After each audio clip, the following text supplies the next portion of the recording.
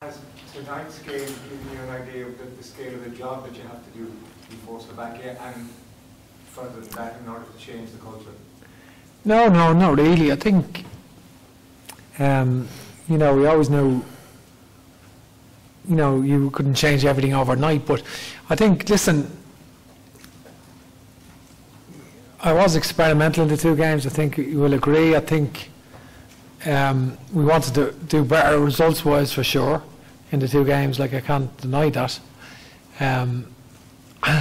But I can't say I was just looking to the long term, because that wouldn't be true either. I think, I've been looking towards Slovakia next month, and really, overall, didn't think our attacking options, previously having looked at, said that we need to see exactly what attacking options we have, and midfield options for the game against Slovakia. So we've looked at quite a few players, and so it's been, the games are not friendlies; they're Nations League games, so we don't take them lightly. We wanted to win, and I think, but that's the way it is. That's the way it is, Robbie Brady said that you've got some fixing to do. What's the biggest, most significant fix necessary, do you think? Listen, I think when you look at the games in the Nations League, Wales scored an injury time to beat Bulgaria today. They scored a late goal to beat Finland. We got late equalisers against Bulgaria. The games have either been 1-1 or 1-0. I think we've probably created 5 good chances, so we just need to, we didn't, maybe 3 good ones and 3 half chances maybe, but I think, we needed to be, we need to finish better than we did. That's, I think the goals, taking your chances is absolutely critical. Changes the shape, changes the game, and I think Aaron Connolly, 2 good chances at least. Dave McGoldrick actually had 2 chances coming on. Callum Robinson, a great chance. Shane Duffy's header was a much better chance than the one he scored last week. So a lot of chances, few shots, and few, so we had other half chances as well. But I think, I think overall, the players are in pre-season. You could see it today. Like, I think the midfield were pretty tired. It probably needed to make. If it had 5 subs, they'd have made 2 changes in the midfield and given them fresh legs. I think the teams who've been playing. I know they don't all play in Finland, but the majority, the leagues have been going on a while as well. So match fitness is a factor, I think, in the 2 games. I think in a month's time we'll be a lot better. I think the players found it, the 90 minutes, tough 90 minutes, I think at this stage, because they haven't played the league game yet. I think some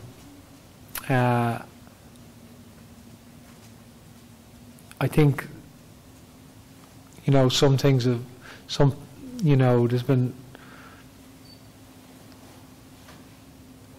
I don't want to say some positives, but I think there has been some really good signs from certain players that,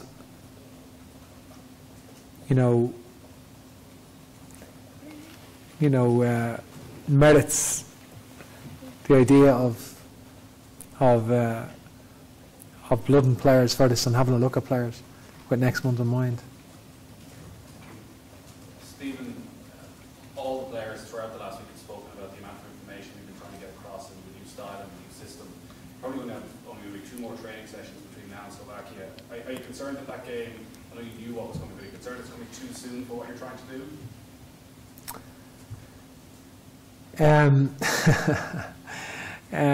I think we'll only know that after the game. Slovakia are a good team, obviously pretty good team. I know they got beaten there the other night, but they were missing quite a lot of players. That wouldn't represent their team, I wouldn't feel. So it'd be a big challenge. We always knew that going out there to win, but I think we'll be a lot better, in a month's time than we are now. and the players have played, have played 4 weeks of football, and I think we'll be a lot better, and we'll have a clear idea. We'll have a clear idea what exactly we require, and so it's been great to have those 2 games, to be honest.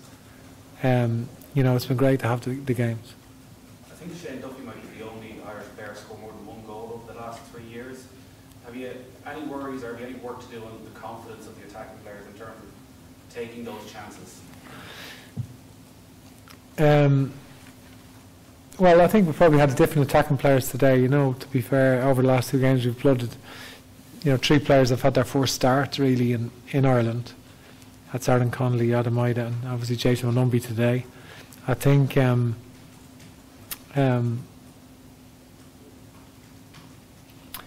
so probably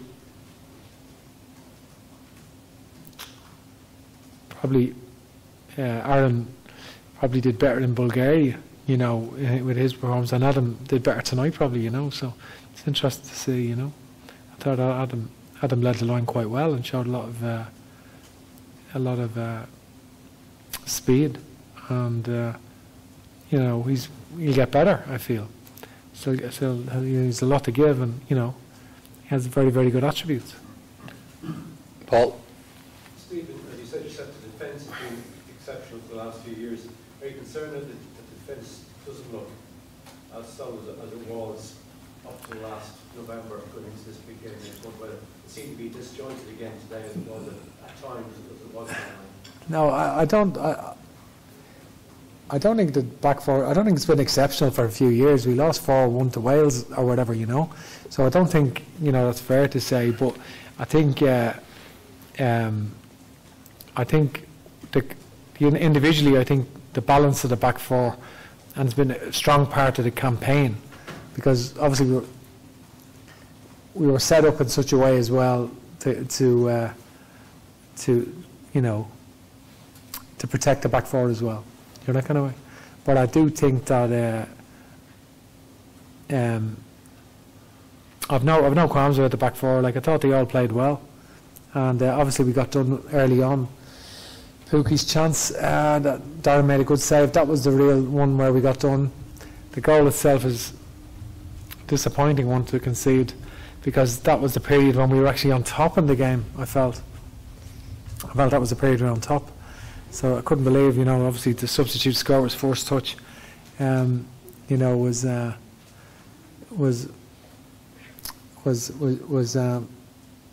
disappointing to say the least. Yeah. Sorry, Gavin, and then Ken. Just one question. Stephen, would you consider changing the formation for that game in Slovakia, or are you pretty wedded to what we're experiencing for that game? It's an interesting question. Like, I'm not wedded to anything. I'm not wedded to anything, but I think we'll review everything and analyse that. I think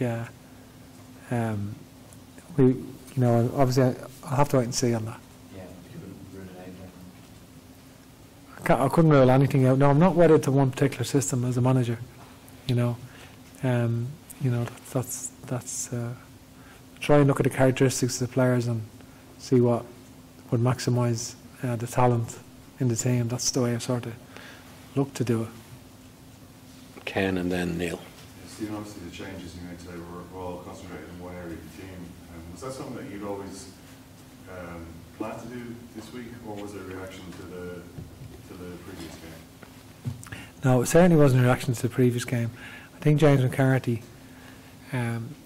played an hour the other night, and you have to manage James, for him not to play a game for a while with his injury history, and then to rush him into 2 games in 3 days. It's just, and particularly these games where you can only make 3 substitutions, and you have to manage him in relation to his load, for sure. At this stage of the season, we have to look at Slovakia in that regard. So give me an opportunity to look at Harry Arter in that position. And it was a big plus, really. I thought he was very good tonight. He hasn't always played that position as the holder, so he's only really recently learned it. And at Fulham, and I think he did quite well, I felt. So the sorry, Ken, the question again. Well, I was just wondering if it was. I think with Jeff Hendrick, that was Jeff's first game in 6 months. in probably 6 months, apart from his start with an hour with Newcastle last week. So he got through a tough 90 minutes, and it's credit to Jeff that he kept himself in impeccable condition, because he's supremely fit. I think we wanted to give Robbie with Connor as well. Connor played well the other night, and he keeps himself really in good condition. But we wanted to have a look at Robbie Brady as well on the left of the three, because the dynamic changes. Like if you obviously Conor Hurham plays left of a tree, he's connected to the centre of midfield, in a way that your right-sided player has to play higher, because he'd have different characteristics to Robbie Brady. Well, if Robbie Brady's playing on the left, we can push him higher and play the right side a little bit narrower, and he can interchange with the concept of that he interchange with Aaron Conley, who can make diagonal runs behind the striker, and that space on the left becomes a bit of a haven for Robbie, because he can use his pace to go from in to out, and also put crosses in that position and key passes, So I think that's sort of the idea. But he's not played that much football, Robbie, to be fair, and he's been a plus for us as well, though. I think he's done well coming on tonight and doing well, and did a lot of good things today, and his attitude is absolutely excellent. So he has been a plus for us, and I think the dilemma now is how much football the players get at their clubs over the next 4 weeks. A lot of them are not guaranteed their place, so that's we'll have to wait and see how that goes. So Neil and then Daniel, and then we're going to have to head off, I'm afraid. So Neil.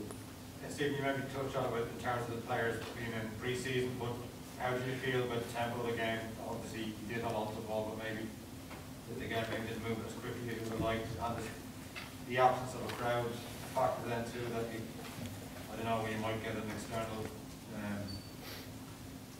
force as such to try, move a bit more quickly.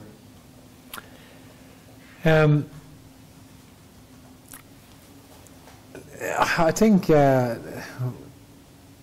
it's not so much moving it more quickly. I think you're trying to develop tempos within the rhythm of the game. You have to keep possession and then know when to inject tempo, and sometimes that can be off, where you're keeping possession, and then it's set for a first-time pass with players running off, and that injects the tempo into the game. And we're still sort of working on that.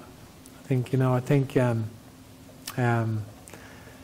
listen, I think if you want me to analyse the game, the first 20 minutes, I thought we found it hard to. We took us a while to adapt to their system of 3-5-2, and that they were getting that diagonal switch to their wing backs. It was causing us a problem early on, and they got a chance from that. I think once we adapted, and then they did brilliantly, Enda Stevens then shuffling over and cutting that diagonal pass out. Once we did that, we sort of did well for long spells, but just obviously without creating clear-cut chances in that first half. Second half, we were actually forcing errors, getting on top, if you like, and had a lot of chances, close shots as well. Callum O'Dowda, Harry Arthur, as well as the chances that we created. And in that period, they scored. And when they scored, it sort of knocked us a little bit, and then they had a spell where they were on top then. And we seemed to run our legs a bit in midfield then. Ideally, I'd like to make a change there, but just to give us that fresh impetus.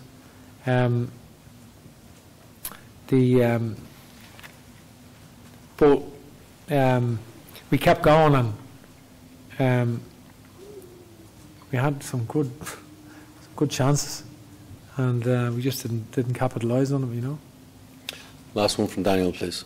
Stephen, you mentioned Aaron Connolly. Maybe you felt he had a better game in Bulgaria. is he still sort of learning that position? I think you mentioned before, doesn't normally play it that much for his club. And like, was he someone that you really wanted to experiment with these 2 games to see how he fared with it? Yeah, and a number of players that did as well. I think Aaron done fine tonight. I wouldn't be critical of Aaron. He did, you know, he kept going. I think again at this stage of the season and pre-season to play 2 90 minutes in 3 days, or 90 and a 70 odd. But you know, I think he, you know, it's an ask, and you know, in fairness to him, he's a danger. Like there is goals in him, and he certainly, you know, we forget how far he's come in a year. He's made massive strides in a year, and his attitude has been really, really good. And I think that's a credit to him, to be honest. Okay, thank you very much, and thank you for your cooperation during these very trying circumstances.